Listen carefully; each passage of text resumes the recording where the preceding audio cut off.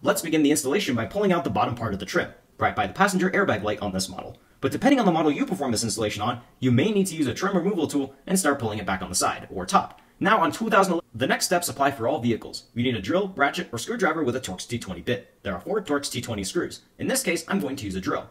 Here is what one of the screws look like. Now let's speed through the rest. Since these are the only screws that we will be removing, let's put them in the cup holder so we don't lose them. Now the old radio should easily slide out, like this. The back side of my unit has a quad lock, a dual antenna, and a satellite radio connector. Some units will have a navigation connector, and some won't have a satellite radio connector. You will want to remove all of the connectors. For the quad lock, press down and pull it back like this, and it will come right out. For the other connectors, just push on this little tab and finagle it out like this. Now you can put the old radio to the side.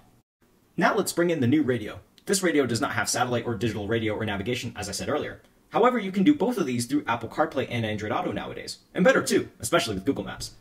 Connect the dual to single antenna adapter to the dual antenna, and then connect it to the radio. Now let's plug back in the quad lock connector. Click it in like this, and make sure it's in all the way. You could have issues if it's not connected all the way. Before you put the screws back in, make sure the unit turns on and works. Now let's put the screws back in, and the trim piece can clip right on. Make sure not to break it though. So that's the installation. Okay, pretty straightforward. You don't have to do this every time. You don't have to turn it on from the button, but this time it's because I use the button to turn it off. It will display the clock, you know. So we have the main screen. As you can see, my phone is already connected and it's playing music via Bluetooth. But let's start with the radio part, you know. As you can see, the radio, it's all firmware. It's very similar to the original, if not the original one, the one that they use in the factory. The only difference, radio-wise, is that you don't have the thumbnails for the radio station. It has a very good reception. As you can see, it almost instantly finds the radio station, everything. You have the 5, 10, 15 presets where you can save your stations. I have my first 5 saved, and I'll show you how to save a new station. Let's say you wanna save this station. You just press and hold the memory location that you want. Simple as that. It has AM/FM radio, no DAB radio, no digital radio, because as I said, it's an aftermarket unit.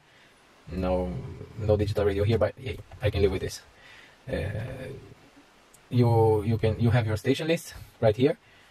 As you can see, it does display the names of the stations, but not all of them, just the ones that I saved. But as soon as you find the radio station, it will display the name of the station and all the data for it. Okay, so this is you can do manual tuning, or you can use this how do you call it? You can use this button to tune, or do, once you are happy with the station, if you know the frequency, you know. Okay, so this is manual tuning. This is these are the memory locations. Let's go to media. As I said before, you have USB, you have memory card, MP3 are supported, as well as FLAC. I don't really know all the supported file types, but I guess the most of the file types available are supported. You know, you can play music, as I said, via USB, memory card, or auxiliary port. Here you can select your source. Right now I'm using Bluetooth music, Bluetooth streaming. For copyright concerns, I cannot share you the track that's currently playing. You can go select your tracks or your playlist or whatever you want. Just give it a little bit to load. It is sorry about that. It will load every track, every song you have in your phone.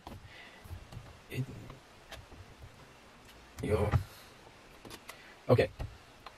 The only downside of the app or streaming music via Bluetooth, it's but I guess many, if not all the head units on the market today, you cannot scroll, or as you can see, it says function not available. You just have to let the music play, you know. Obviously, you've got the phone. You have the possibility to dial the number directly and then call.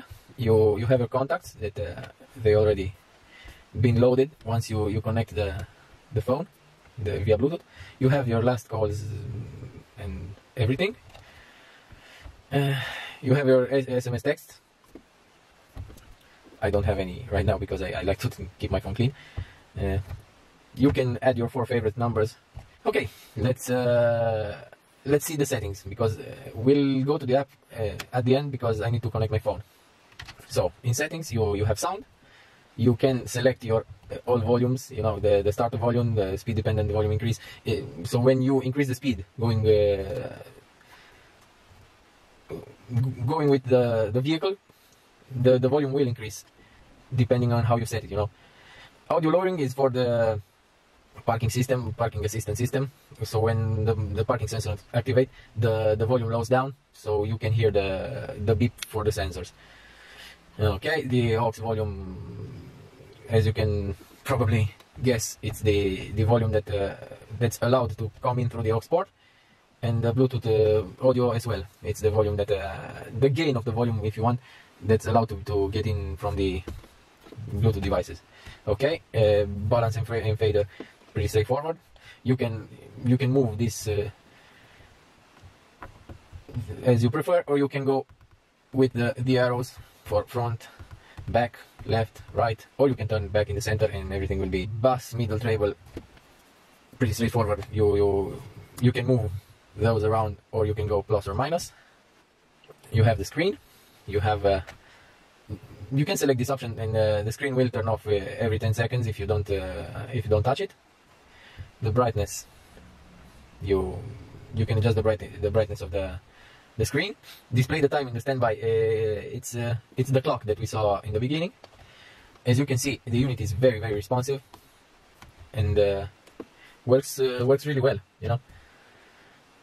Okay, the left, and as you can see, you have the 3 options: Android Auto, Apple CarPlay, or MirrorLink. Let's connect an Android device, my phone, and see how this works. As you can see, you will need an USB cable, and you have to connect it to the phone. It is not it's not going to work wirelessly. So we go Android Auto. I have set it up my phone with this unit, so as you can see, it takes you right to the Google Maps. You can use Google Maps on this, but probably many of you already know how Android Auto works. Okay, here you can type an address. You can select from your okay, my contacts have been imported. You can select from your history of locations, or you can type a new location. Okay, as you can see, it found the route, and you press here. Head north toward Viale. To start the Turn right navigation. onto Viale Torino. Okay, sorry about that. I didn't know that the volume was cranked up. This is the home button for the Android Auto. You press it, and you see all of the apps that I currently have and are compatible with Android Auto. WhatsApp and Messenger and SMS text, they are compatible with Android Auto, but they won't appear in the apps list as a safety measure, you know, because you cannot text and drive, you know. But you will be able to receive your messages, your texts, your everything, and you'll be able to reply as well, you know. How do you do that? You use Google Assistant. So you can say, okay, Google, and when you receive messages, they will be displayed here, and they can be played in the speakers by tapping play. And yeah, this is Android Auto. As you can see, you can use YouTube Music. You can go your mix. You can go home. you can go, let's say, hot new music. Okay.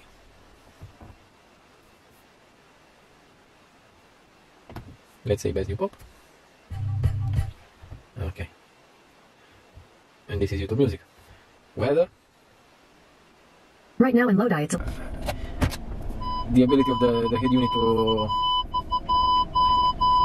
work with the optic park system. As you can see, the graphic comes up when you go into park mode. There is a possibility to install the rear view camera. I will install it, but it did not yet arrive, and I will make another video about installing the rear view camera, and we'll go into detail the next time.